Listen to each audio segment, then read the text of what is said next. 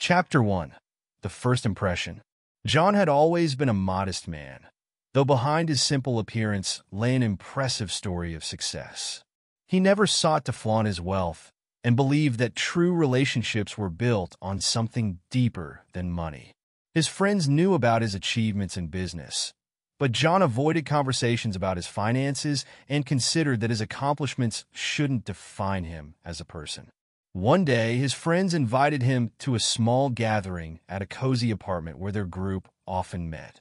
John wasn't expecting anything special, just another evening with familiar faces. But everything changed when he saw her, Emma. She was charming and a bit mysterious, laughing occasionally and chatting with friends, her gaze radiating warmth. John instantly felt that there could be something special between them. At first, Emma didn't even notice him.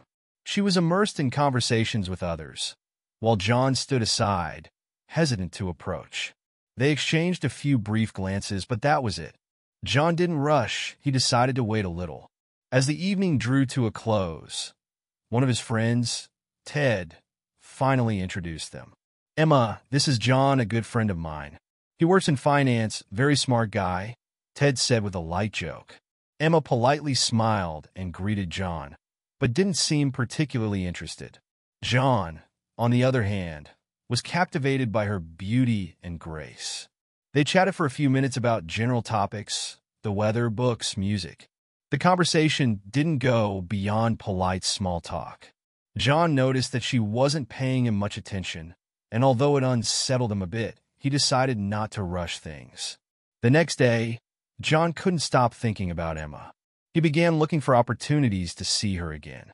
Mutual friends helped, and they bumped into each other at cafes or during group walks, but Emma kept her distance. She seemed more interested in lively, charismatic people, while John was quiet and unassuming. Everything changed one evening when Emma accidentally found out who John really was. One of his friends mentioned in conversation a major project John was working on, casually dropping figures that Emma could only dream of. Her eyes suddenly lit up, and John noticed the change.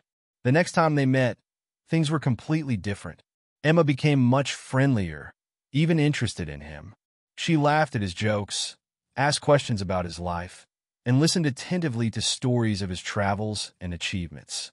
John, sensing the change, was pleasantly surprised. It was exactly what he had hoped for. Emma seemed genuine, close, real. Yet deep down, small doubts gnawed at him. They started spending more time together. Emma now showed great enthusiasm for every detail of his life. But sometimes John felt that things were moving too fast, too suddenly. Her newfound attention, which was absent before, now became almost overwhelming. John couldn't figure out if it was true affection or just a mask Emma was hiding behind. Then came the moment when John decided to invite her to dinner at one of the city's most expensive restaurants. Emma eagerly agreed. At dinner, she looked stunning and was more playful than usual. She marveled at the exquisite dishes, subtly hinting that she could get used to such a lifestyle. John watched her and couldn't shake the feeling that it was all too artificial, not the way he had envisioned. However, at that moment, it seemed his dream was coming true. Emma, the girl who once ignored him, was now by his side, seemingly sharing moments of happiness. The hidden secret. For John, it felt like a miracle.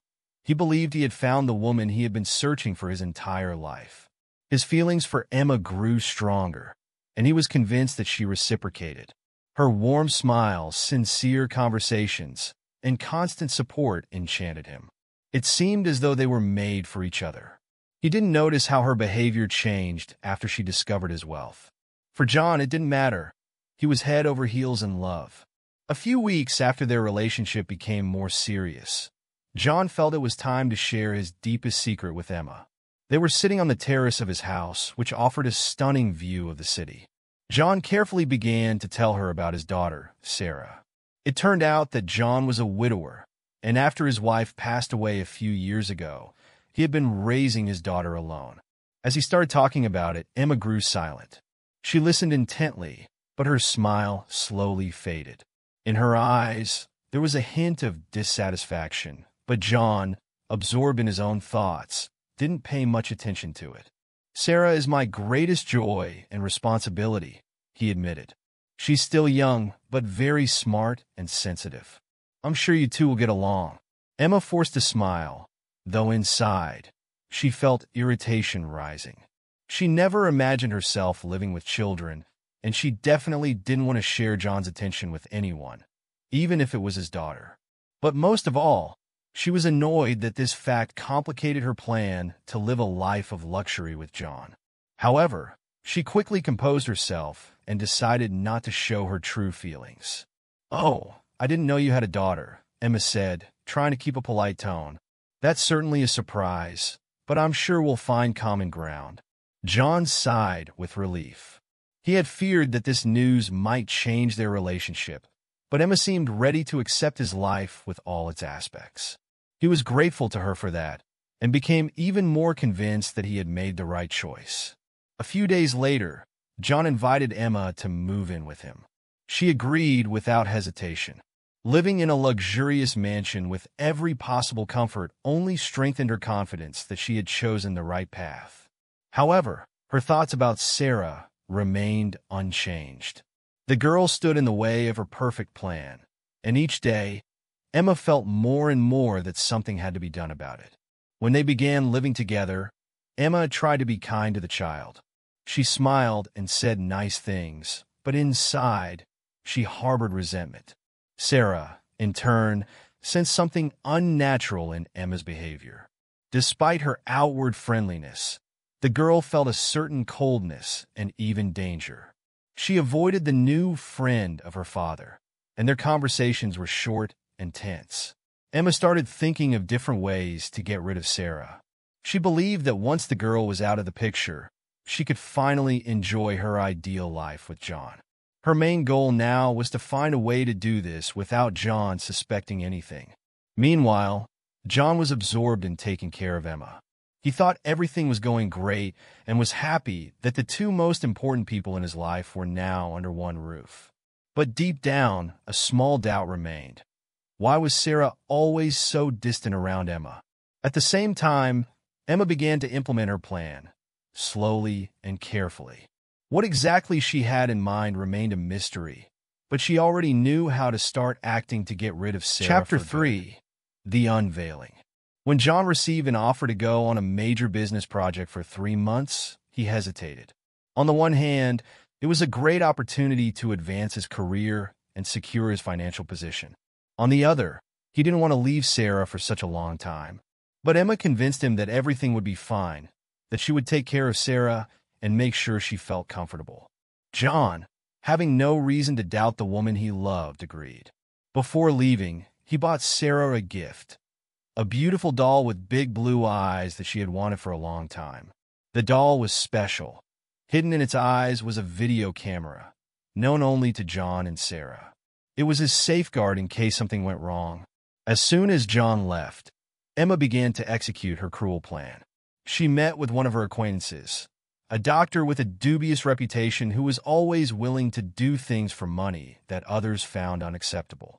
They quickly came to an agreement, and the doctor helped Emma create a fake medical record for Sarah, stating that the girl was suffering from a rare and incurable disease. According to the documents, she had only 1 month to live. Emma began acting cautiously, playing her part as the concerned guardian. She constantly told Sarah about her illness, making the girl believe she was truly sick. Sarah felt that something was wrong, but she was too scared to tell anyone. She felt isolated, especially without her father around. A few weeks after John left, Emma decided to move to the next phase of her plan. She called John, her voice trembling with tears, and told him the terrible news. Sarah was terminally ill, and she had only a few weeks left to live. She explained the diagnosis and how difficult it was for her to accept. Her voice was filled with fake worry and concern. But John, knowing Emma as a loving and devoted woman, couldn't immediately believe that it was a lie. "This is impossible," John said quietly into the phone. "Sarah was perfectly healthy when I left." "What happened?" Emma cried. convincing him that this was an inevitable diagnosis. She also suggested that he shouldn't return home, as it would only make things worse. In her opinion, his presence would only traumatize Sarah more. But deep down, John felt something was off. He couldn't believe that his daughter had fallen so ill so suddenly, especially with a fatal disease. Then he remembered the doll. His gift might be the only hope to understand what was really happening at home. A few days later, when Emma was unaware, John accessed the video recording stored in the cloud. He carefully watched several days of Sarah's life. What he saw shocked him. The video showed Emma manipulating the girl, telling her about the disease that didn't exist, making her believe in an impending death. John also saw her meeting with the doctor and the forged documents they prepared together. It was all a carefully crafted scheme meant to eliminate Sarah, so Emma could control his life and wealth without any obstacles. John couldn't believe that the woman he loved was capable of such cruelty. His heart ached with betrayal and pain. But now he knew the truth. Immediately after, he called his lawyer and headed back home, without warning Emma of his arrival. When John appeared at the doorstep, Emma was surprised but tried to remain calm. However, her expression changed when John presented her with the evidence, the video from the doll. She couldn't deny what had happened and realized her plan had failed. John called the police, and the doctor who had helped Emma was also exposed. Her plan to get rid of Sarah and seize John's wealth had collapsed. John realized that he had trusted the wrong person and that his true love was for his daughter. He would never again allow anyone to threaten their peaceful life. Emma was arrested for fraud and conspiracy, and John vowed to be even more protective of those he loved from such dangers in the future. We met too late or vice versa. Chapter 1. The First Encounter. The leaves had begun to change colors, transitioning into a canvas of gold, crimson, and amber. In the small, picturesque town of Maplewood, the crisp autumn air carried a sense of nostalgia, as if the season itself whispered stories of the past. Clara was a freelance photographer who came to Maplewood for a much-needed escape. Her life in the city had become too chaotic, too noisy. Clara always found peace in the quiet rustle of falling leaves, the smell of wood burning in chimneys, and the promise of an escape from her fast-paced life. She rented a cozy cabin near the town's edge, hoping to spend a few weeks capturing the beauty of autumn with her camera. She wasn't expecting anything more than peaceful solitude. That was until she met Leo. Leo had lived in Maplewood his entire life. A craftsman by trade, he worked in a woodshop that had been in his family for generations. He found comfort in the steady rhythm of his work, creating furniture and art from the very trees that surrounded the town. Maplewood was his home, and he never intended to leave. One day, while Clara was photographing the vibrant autumn foliage near a local forest, she found herself lost.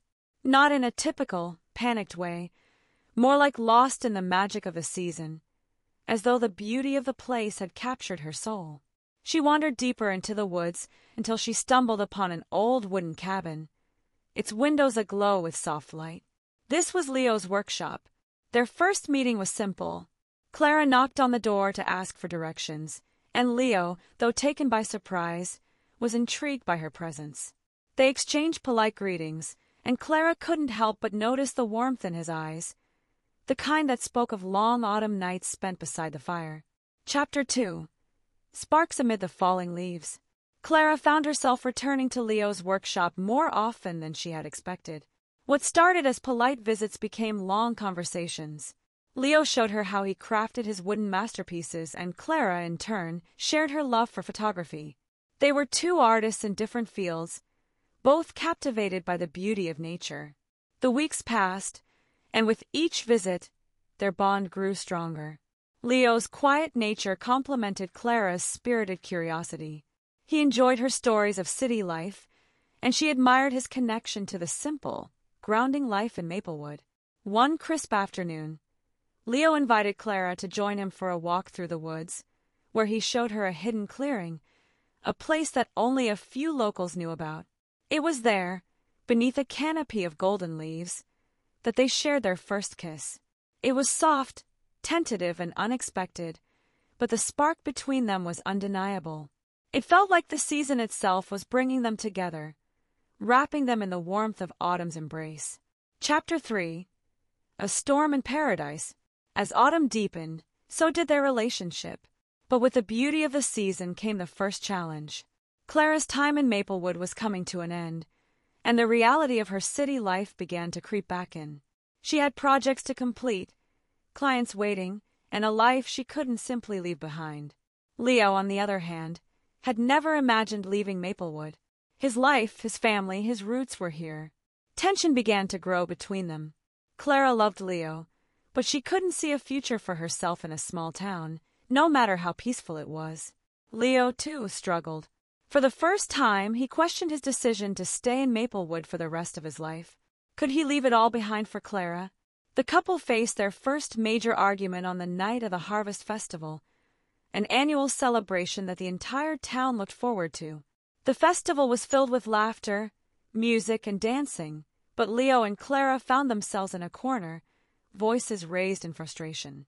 Clara insisted that her career was important, and Leo, hurt and confused, couldn't understand why she couldn't stay. They parted ways that night, unsure of what their future held. Chapter 4. The Distance Grows. The following week was filled with silence. Clara threw herself into her photography, hoping to distract herself from the pain of their argument. She captured the vibrant colors of the season, the fleeting beauty of autumn, but her heart wasn't in it. Every time she pressed the shutter, she thought of Leo. Leo, too, found it hard to focus on his work. The woodshop, once his sanctuary, now felt hollow without Clara's laughter and presence. He missed her, but his pride kept him from reaching out. Days turned into weeks, and the first signs of winter began to appear. The once vibrant leaves fell to the ground, and the chill in the air mirrored the growing distance between them. Chapter 5. A Crossroads. Just when it seemed like the season of their love had come to an end, fate intervened. Clara's final photography assignment was to capture the first snowfall in Maplewood. As she wandered the streets with her camera, she found herself drawn back to the clearing where she and Leo had shared their first kiss. It was now covered in a blanket of white, the trees bare, but the memory of their time together was still vivid in her mind. Leo, too, had been thinking about Clara. He realized that while Maplewood would always be his home, Clara had become his heart. He couldn't let her go without trying one last time. They met in the clearing, both surprised to see the other. The tension that had built between them melted away in the face of their shared longing. Clara admitted that she was scared. Scared of giving up her life for love, scared of what the future might hold. Leo, in turn, admitted that he had been selfish. He didn't want to hold her back from her dreams, but he also couldn't imagine a life without her. Chapter 6. Compromise in the Winter Wind. In that moment, they realized that love wasn't about choosing between two lives. It was about building a new one together. Clara didn't have to give up her career, and Leo didn't have to leave Maplewood. They could find a balance, a compromise. Clara decided to take on fewer assignments, splitting her time between the city and Maplewood.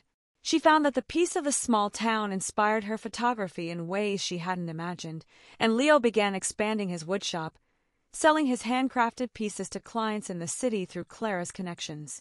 It was a partnership that grew from love, trust, and understanding. As winter settled in and the first snowflakes began to fall, Clara and Leo stood hand in the clearing, knowing that whatever challenges lay ahead, they would face them together. Their love, like the changing seasons, had grown and evolved, but it had only become stronger. Epilogue. Eternal Autumn. Years later, Clara and Leo still returned to that clearing every autumn, watching the leaves turn and fall, grateful for the season that had brought them together. Their love story was one of patience, compromise, and growth, a love that had withstood the storms of doubt and fear, just like the trees that surrounded them.